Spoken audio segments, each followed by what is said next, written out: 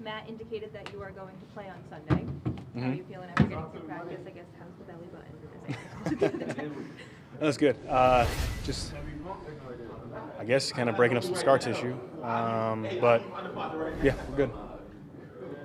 When you're playing, I guess, I'm assuming a lot of us don't know about an appendectomy. What are you looking for to make sure it's okay when you're out there Sunday? I mean, the biggest thing is just bracing, straining. I think that was the biggest hurdle to get over. To give a comparison, I broke a rib, and now I've done this. I would rather break a rib than go through that. It's not fun. You practiced all week too. That's a first in this year, maybe. Maybe you did mid-season, I guess. Yeah, I think I randomly have. I mean, I feel good. I feel really good, actually. So is that maybe I hate to say silver lining having your appendix taken out? That'd be probably a stretch, but yeah, I mean the appendix. I mean it's terrible. I mean I would have liked to keep rolling, keep playing. I mean, I'm not going to downplay practice, but I just give me whatever I can get to get ready for the games because obviously I want to be out there.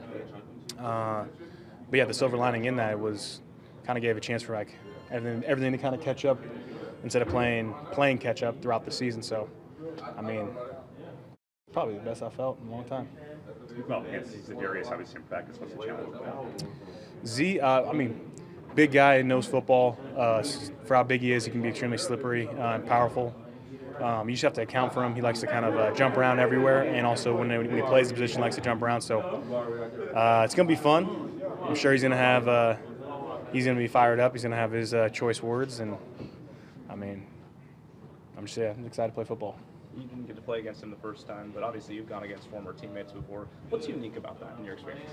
You just kind of know each other's tendencies. So I'm excited to see how well he actually knows me, and kind of put that to the test when we don't have periods. Because I think one thing we kind of had jokes about was that he'd be able to read our plays. I'm like, come on, man, this is called run, play, action, pass. So I mean, if you rush the quarterback every time, you're gonna be right a few. So it's gonna be fun when we have to play the actual full game. You don't know any situation, you don't know what we're going to be in or what exactly we're going to do. So it's going to be fun. It's going to be fun. It's going to be good to see him too.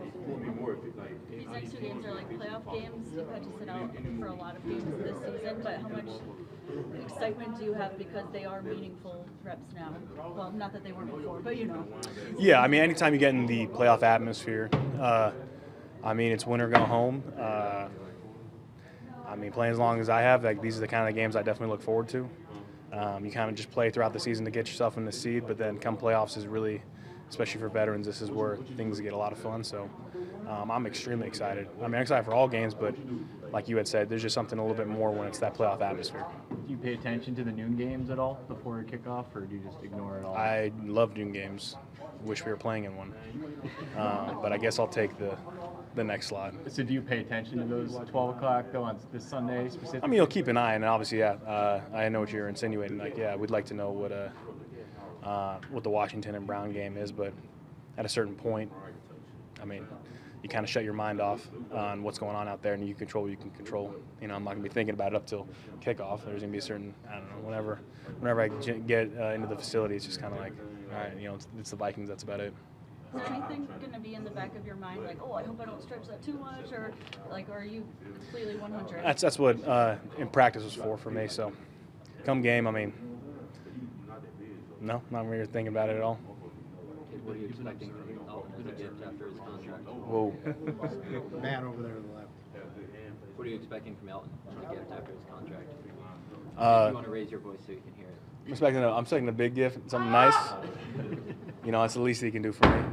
I told him when he was a rookie, I said, when you get paid, just remember, I took care of my vets. I got Josh a nice little present, so I'm expecting something in return. So he got enough money now. He can probably do something pretty cool. Dave, after you were released from the hospital a month ago after the appendectomy, did you have any sense what your timetable was? Because other patients, they say, well, you can go home, you can go to work in the office, just don't lift anything. What was it like for you? Yeah, I said I couldn't lift anything over 20 pounds for like 3 weeks. Other than that, it was a big question mark on. I was kind of asking around, like I don't know. It was just kind of like you just kind of feel it out.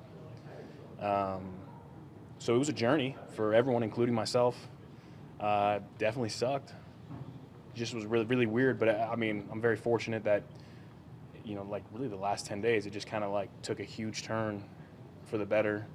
And then, yeah, I mean, there's some pain, some things I had to work through this week, but very fortunate to be where I am, where I'm like, okay, yeah, I can totally do this. Like, this is cool. So that has been definitely the biggest blessing. But yeah, it's been an interesting journey because, I mean, here everyone else, certain people can come back sooner than later, later than sooner, and it's just kind of up in the air. I'm like, well, what can I do after 3 weeks? And it really is just, well, what can you do? So just me navigating what can I do and kind of figuring it out. When you turn, You've been observing for about a month now, Dave. Just how do you feel about how this offense is playing right now? Starting to click, starting to come together. You know, we have a lot of young guys playing, and with that, there's going to be growing pains. And I think as guys start understanding their roles, guys start settling in, and I think we start thinking more as one. 11 guys thinking more as one. That's how you get more effective plays and negate negative plays. And I think that's what, you know, I've been observing, being kind of almost on the outside for this last month and watching. So it's been awesome. And not to mention just the chemistry and then also the experience that these young guys are getting. You can't replicate games at the end of the day. So them to get those reps in the games is going to really help them grow, not only in the short term but also long term. Speaking of that, Aaron Jones told us that through the ups and downs this year, more guys have been willing to step up and be vocal to kind of keep this team on the tracks. As one of the leaders in the offensive line room, how have you seen that kind of permeate throughout the whole offense and the whole team? I mean, standard's a standard. You know, this has been a tumultuous season, a lot of ups, a lot of downs, a lot of turns as a team. And, I mean, I can even speak for myself, even my own journey. So with that, it's nice seeing adversity hit and seeing how, you know, a person or a collective unit or a team responds to that, because the only way to grow is to go through adversity. And you either, you know, don't grow and go the other way, or you become stronger.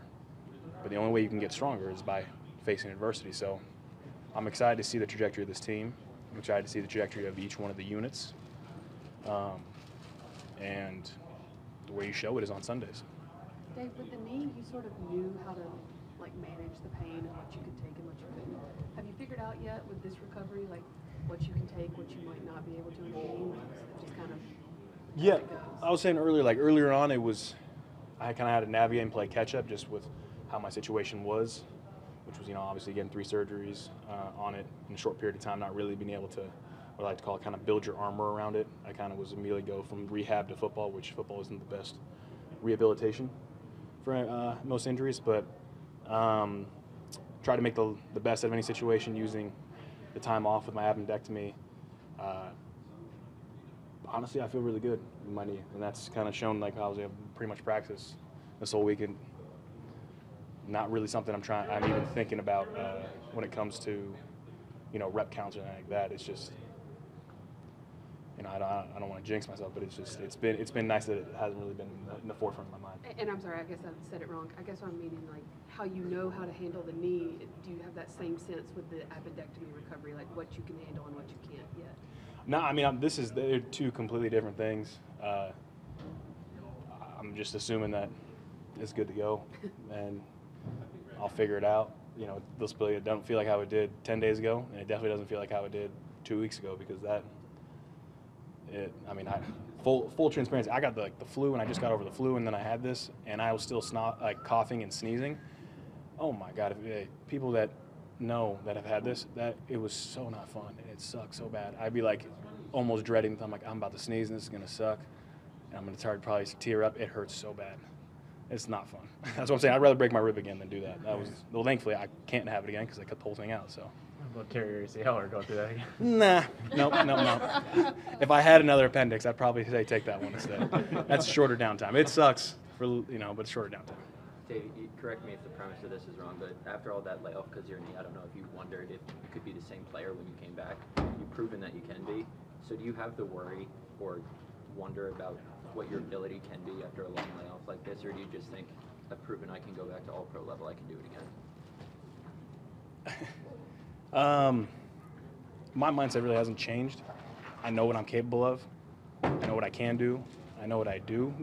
I know what I mean to this team. And I think a lot of things that you're inferring is a lot of just kind of outside noise, which is great, but that's all the noise kind of being outside. And if I were to I remember telling Tace, I'm like, I appreciate you not letting the other people write your story. Your story is your story. Don't let anyone else grab the pen and write it for you. So they can keep, you guys can keep saying whatever the hell you want. I mean, I know what I can do. It's just I got to get these things out of the way. Finally get in control of one thing, then, obviously my appendix basically burst. Like, it's kind of comical, but eventually once, all the dust clears, you just keep doing what you normally do and doing your normal routine and preparing the way you're going to prepare. The results are going to show. So that's how I feel about this.